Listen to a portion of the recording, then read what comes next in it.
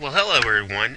Today is February 12th, 2013, and what this video is going to show is demonstrate how to calculate the cost of equity or the required rate of return on equity for a firm using the capital asset pricing model, and specifically the security market line of the capital asset pricing model. My company, my target company, is Cracker Barrel, as I talked about in class. And what I'm going to do is show you the inputs for that and how to calculate things like beta and calculate or determine what the risk-free rate is. So that's where we'll start. The calculation for the capital asset pricing model says that the cost of equity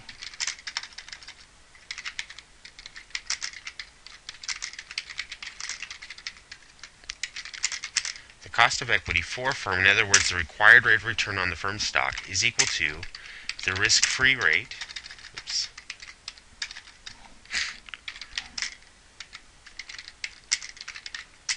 plus the beta for the firm multiplied by the market risk premium. The market risk premium is the additional return that a stockholder requires for the average stock in the marketplace above the risk-free rate. So it's the incentive to invest in a stock rather than in a government bond. The beta is a measure of the firm's risk, and specifically a firm's market risk. And so a beta of 1 says it's average. It's the risk of the market, the risk of the average stock. If it's higher than 1, it's riskier than average. If it's lower than 1, it's lower than average. The first thing we'll start off with is determining what the risk-free rate is.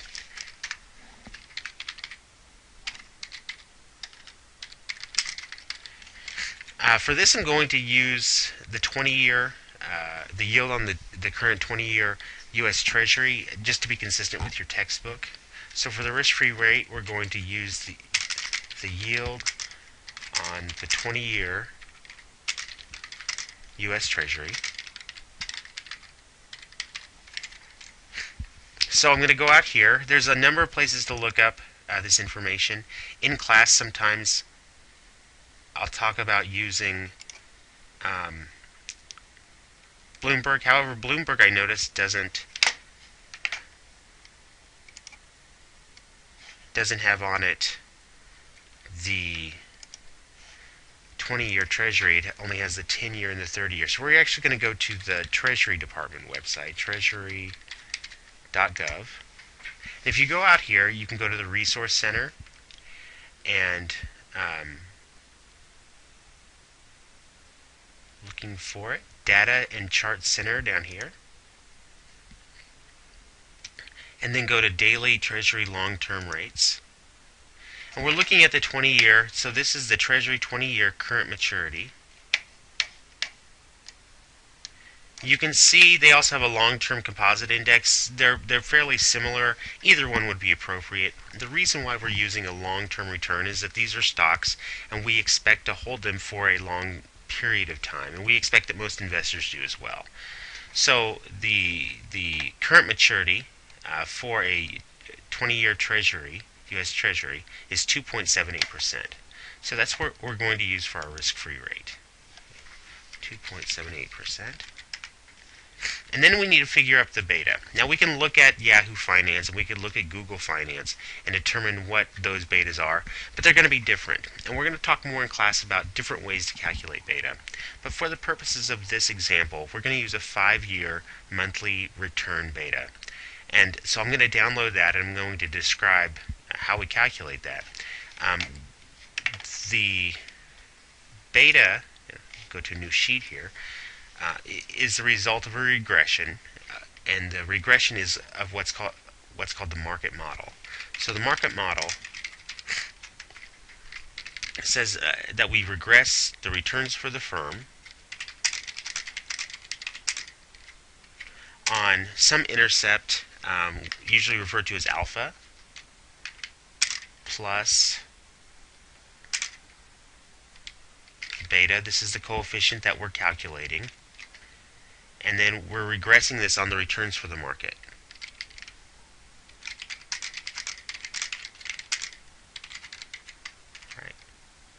So we're going to run this regression over a 60-month period of time, the last 60 months. So in order to do this, the information I need is the return for the market and the returns for the firm. So again, I'm going to go out here, go to finance.yahoo.com, and for the returns for the market, I'm going to use the S&P 500 index. It's a common index to use. It's the largest 500 market cap stocks in the U.S. So it's a fairly common proxy for the market. The ticker symbol you'll want to use on Yahoo Finance is the up caret, so that's Shift 6 GSPC. So as you see here, this is the S&P 500. Okay, press enter. I need historical prices, and we're going to use monthly returns. So I want to go back 5 years. So I'm going to go back to February 11th, 2008. I'm going to change this to February 11th too, because the day isn't over today, so we can't have today's price in there. Get prices. And then at the bottom, I'm going to select download to spreadsheet.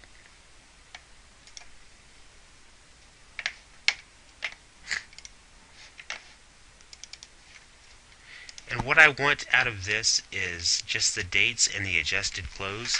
We use the adjusted close because it corrects for dividends paid, so it adds in that additional return we get for that, and also corrects for stock splits and stock dividends.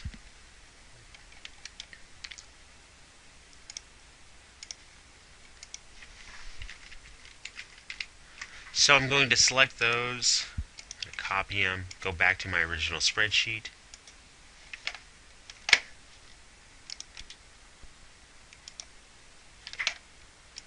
So these are my market returns, or my market prices, I apologize. The next column over, I'm going to put in my returns for Cracker Barrel. At Cracker Barrel. So again, I'll go out. I can cheat a little bit here. The symbol for Cracker Barrel, I can highlight the stock ticker that's up in the URL bar. The symbol for Cracker Barrel, CRBL. Oh, or not. Let's see. CBRL. Apologize. So I'll go back out here.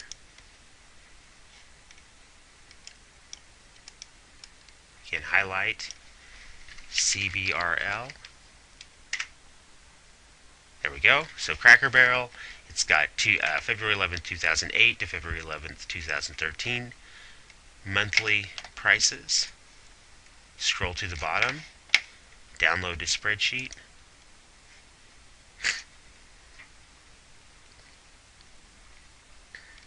Right.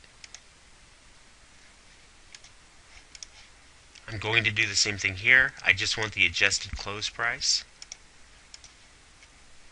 I don't need the dates because I already have those on my other spreadsheet. I'm going to highlight the adjusted close prices.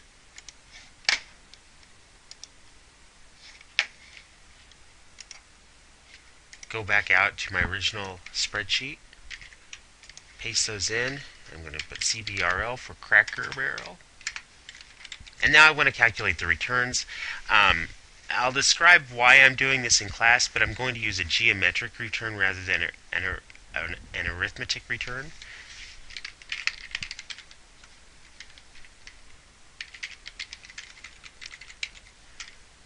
So in order to do that, I put in the function ln for the natural log. So I put in ln parentheses the most recent price divided by the prior price.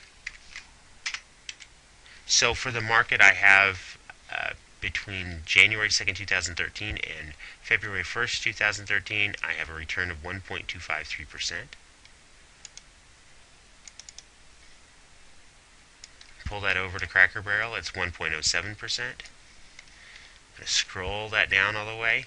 You don't need to do the last line there, the last row, because it'll show up as an error.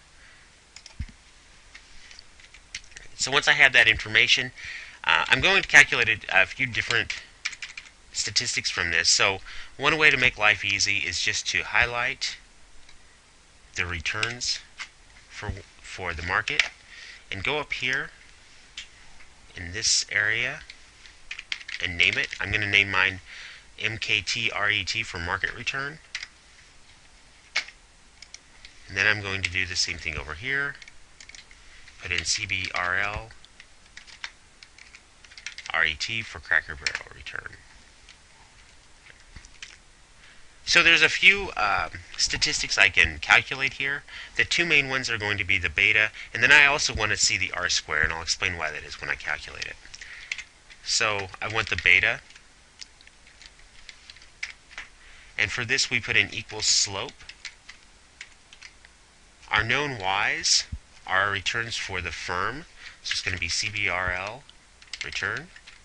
And our known x's are the return for the market, so that's going to be MKTRET. So we get a beta of 0.85. So it's a little less risky than the average stock, and that makes sense.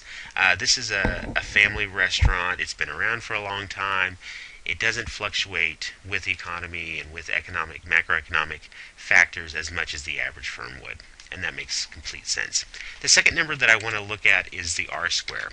What the R-square does is it explains the, or it shows the percentage of the variation in Cracker Barrel's returns that are explained by the returns for the market. It kind of is an indication of the quality of the fit of the model.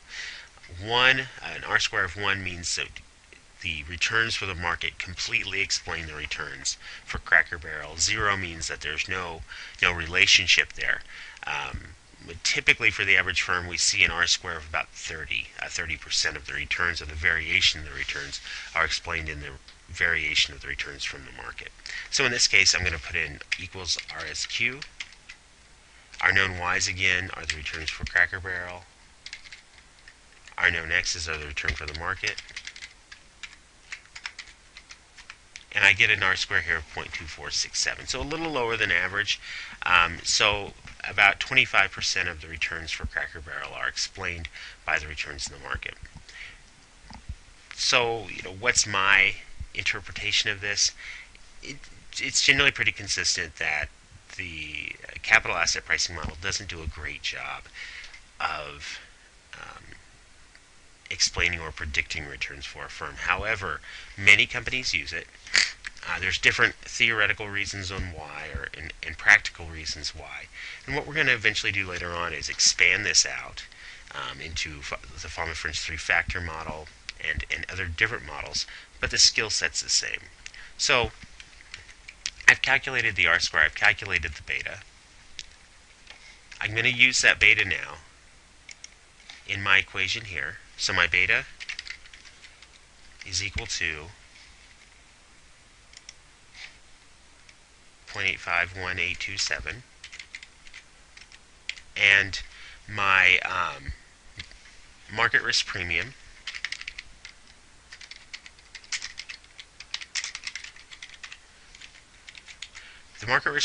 I'm going to use is actually from your textbook. It's 4.5%.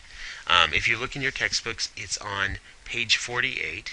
Midway down, it says there's a table that says United States geometric mean. Again, and we'll talk in class why we use a geometric mean rather than an arithmetic mean. But it says the premium relative to bonds is 4.5%. Because we're using a long-term interest rate, we're using the 20-year Treasury bond, we'll use the corresponding market risk premium for that. So our cost of equity using this model is equal to 2.78 plus the beta multiplied by the market risk premium, or 6.61%. Alright, so that ends this tutorial on how to calculate the cost of equity using the capital asset pricing model. This is going to be one of your assignments for the equity valuation class.